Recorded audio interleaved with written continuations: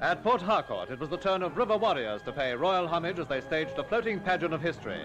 In carnival mood, the tribes who dwell alongside the Bonny River in eastern Nigeria were greeting their queen, and the ancient cannon on their huge war canoes echoed their welcome.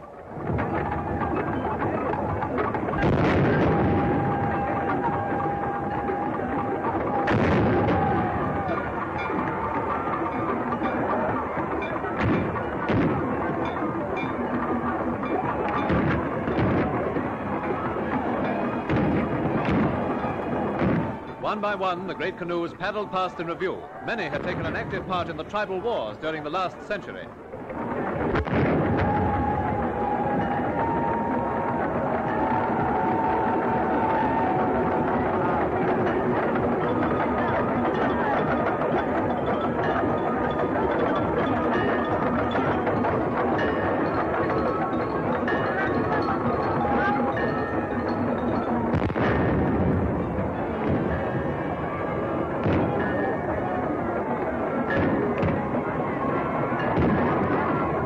So the colourful armada swept by, each gaily dressed with flags and one carrying its own type of naval witch doctor or juju man.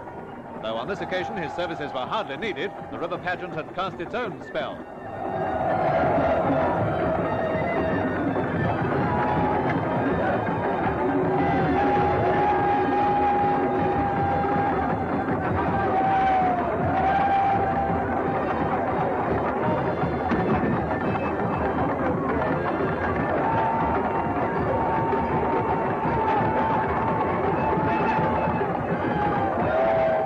Of all the peoples in Nigeria, one section perhaps most needed the new hope for the future inspired by a royal visit.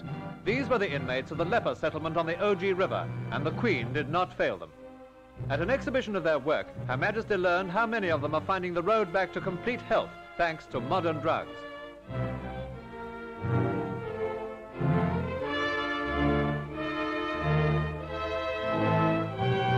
The following day brought an exhausting round of engagements extending over 13 hours. It began with the inauguration of the APAPA wharf extension in Lagos, where the Queen was greeted with flowers.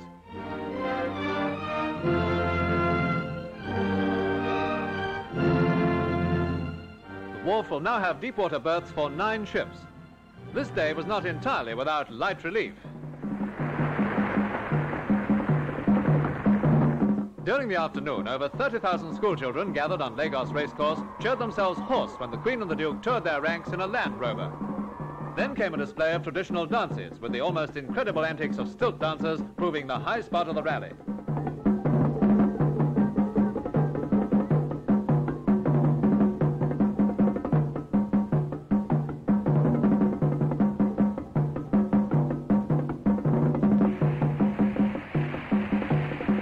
On that same evening, after dinner, the Queen held an investiture and knighted Dr Samuel Manuwa, Chief Medical Advisor to the Federation of Nigeria. Installed as a companion of the Order of St. Michael and St. George was Brigadier Edward Gibbons.